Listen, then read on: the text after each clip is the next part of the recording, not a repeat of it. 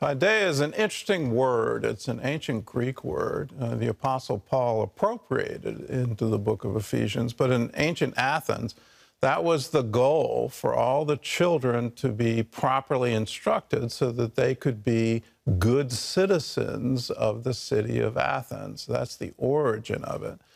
So when you look at how the Apostle Paul's using it, he's saying for Christian families, make sure your children are raised up so they can be good citizens of the kingdom of God.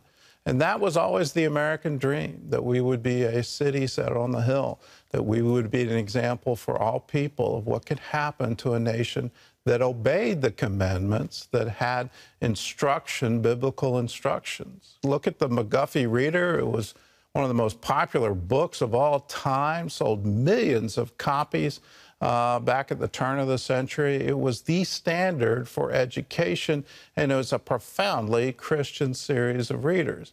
John Dewey came into the picture, and suddenly everything changed. It's one of those everything changed suddenly, then it took about 100 years. You look at what he did, and now suddenly it looks so completely different. It's because of the gradual erosion of our educational system. We no longer view education as something to build up good American citizens who will live in the fear and admonition of the Lord. We look at it as how can we tear the system down.